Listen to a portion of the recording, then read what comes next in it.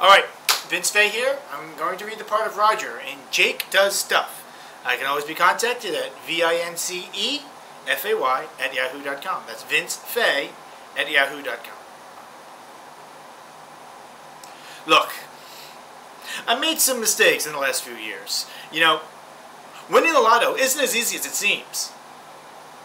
See, Jake, I've been divorced twice, lost contact with my only son, and I have a single friend. One. And he is the weirdest motherfucker you will ever meet. I mean, the guy throws dog shit at walls just for fun. I mean, what the hell kind of pastime for a human being is that? The fuck should I know? Probably got beat as a kid. Anyway, look, I'm trying to make amends, okay? Can Fred come in? Look, I just thought I would feel more comfortable if Fred were here, so thank you for letting him stay.